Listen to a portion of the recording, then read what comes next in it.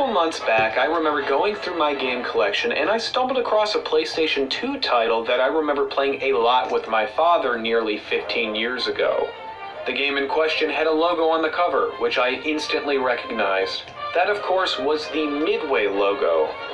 Immediately I wondered, whatever happened to Midway? I remember seeing that name all the time growing up. Thing is, I've never been the type to follow gaming news. I had no clue Midway went out of business nearly 8 years ago. Ever since then, I've been thinking about making a rise and fall type series on video game companies, and I chose Midway to be the first on my small list of companies I'd like to cover. So with that said, everyone, let us delve into a company that was at one point one of the greatest video game publishers out there. Midway Games, originally named Midway Manufacturing, founded way back in 1958 by Henry Ross and Marcin Wolverton, based out of Franklin Park, Illinois, which is actually not too far off from where I grew up. Anyway, Midway Manufacturing started out producing coin-operated machines, like bat games, rifle games, racing, and of course the games that initially grew Midway into becoming a major player in the arcade market, pinball machines. In 1969, Midway Manufacturing had been purchased by Bally Entertainment, who at the time was a major competitor in the casino business, manufacturing slot machines.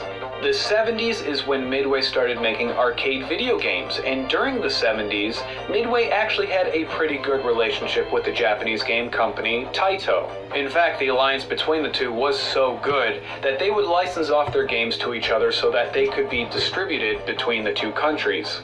For example, Taito released Speed Race, which Midway turned into Racer for the US, and Gunfight was actually an adaptation of Taito's Western Gun. This Midway adaptation was the first game to include a microprocessor, which the original Taito game did not have. This gave the game smoother animation as well as better graphics. Even though these arcade games were mostly a success, none of them had really taken off nearly as much as the 78-79 game Space Invaders. Thankfully for Midway, this was another Taito game that they allowed Midway to license and distribute in the US. As most of us, if not all of us, know, Space Invaders was one of the most influential games of all time. Not only has it won a Guinness World Record for Top Arcade Game, it has also won the Game of the Year award. Midway followed up their massive blockbuster hit of Space Invaders by licensing and distributing Namco's Pac-Man in the US. It goes without saying that Pac-Man was another huge success for Midway, although there was a bit of an issue. You see, Midway made their own unauthorized sequel to Pac-Man known as Miss Pac-Man in 1981. Namco, well, they weren't too thrilled about this, claiming that Midway did not have the rights to make their own Pac-Man games. What ended up happening in this case is that